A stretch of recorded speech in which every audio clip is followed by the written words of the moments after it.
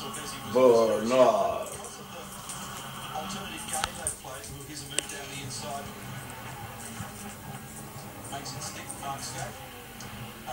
Because of the game they've played in the 33 Valve League. I haven't heard the 2-card 10 and where are they? They're genuinely competitive, so That them? keep an eye on these fellas.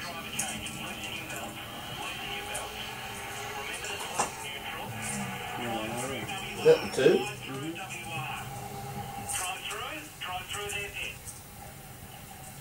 So just again to reinforce, you might be thinking, gee, the track was pretty dry. Why didn't they come in earlier? It's because of fuel efficiency. They couldn't quite match Stone Brothers or Team Vodafone, so they had to hang on until they were inside their fuel window. So they take this drink of fuel, it gets them to a point where they've got to take another one, and then that gets them home to the checkered flag. That's the scenario. That's why we crack on about it. A lap or two sometimes can make a difference. But they've done brakes, that's what I haven't seen them do their brakes. See how Joe's had to pull his helmet down then to be able to see the knuckle and the seatbelts so he can visualise what he's doing. So flexibility that we talk about is across the drivers, because if you're pairing up a couple of 5-star drivers, then that's very important. Now, did you hear the message from Teco, from Matty Nelson then? We have to conserve fuel all the way. So they brought him in and really gambled. So they will run on fumes to the end of this stint, and then they will run on fumes to the end of the next stint. So they just have to get him in to get him back on slick tyres. But that's why, let's say 4.5 to 5 litres a lap in fuel consumption. So when you're a lap or two better than your opponent, we're talking 9 to 10 litres difference across the sequence. That's a lot of fuel. That buys you flexibility. 27 laps, a full tank is burned up. And Team Vodafone were able to use to their advantage. And it was funny because the flexibility didn't deliver it to them in terms of fuel mileage. It gave them flexibility with what they could do with tyres on a track going from wet to dry. Yeah, guys, Matt Nielsen set to gas tender before he got into the car. He said, we're only putting 13 to 14 seconds of fuel in the car, so you need to make this a fast driver change. And it was a very slick pit stop from the crew. Thanks, Brian. David Bernard's just done a 2:11. He's got a 10-second lead over Rick Kelly. And as Neil mentioned, it's worth keeping these guys in the calculations. They lead on the road. Still going to have to take another stop, at least. But Bernard is turning this into a bit of an art form. On the podium last year, this is his 10th start. He's not a regular anymore in the V8 Supercar Championship. We compare him to this somewhere along the line. They're doing that job today. The contenders are starting to put their hands up as we go inside the last 50 laps. Another curiosity here, watching Ricky in second place, is that they put together a back-to-back pit stop in all the flurry. They did on 98 and 99 to make sure that they got the tyre choice right. It's pretty occupied up here with the side ruling gathers. The smoke clogging up in front. Well, the wet drive down is always limited. So you know what, north, northwest and west of where we currently sit, it's spanking clear blue sky.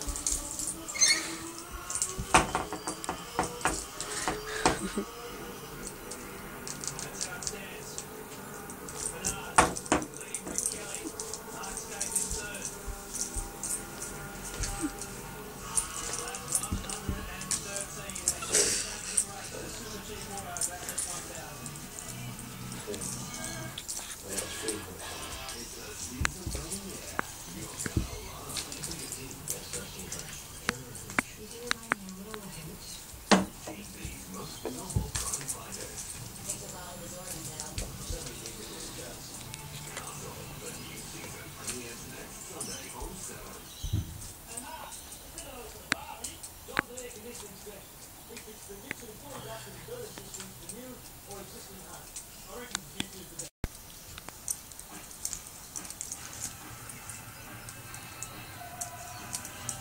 You stood on it then, babe.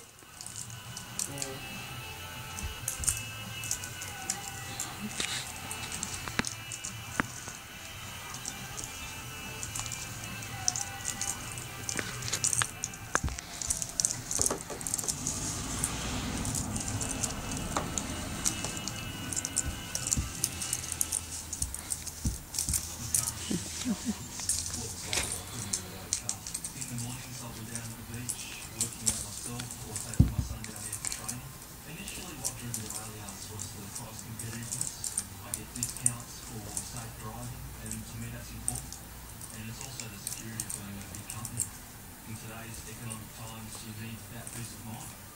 Everything else is just very easy to deal with. How are you now? 131,000. After shaving, there are many ways to soothe irritated skin, but nothing has it better than Lorikeet for Men Aftershave Balm. Aftershave Balm from the #1 men's facial brand, Harvey for Men.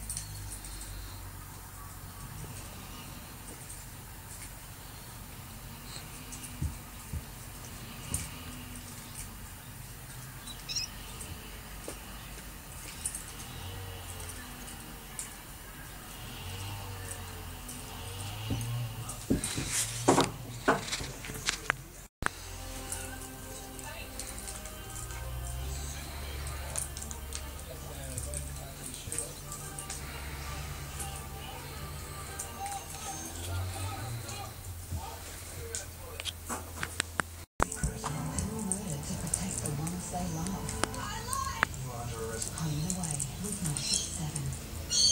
The 2009 Super Cheap Auto Bathurst 1000 made possible by KFC's Super Burger. It really gets you racing. And Fujitsu, Australia's favourite air.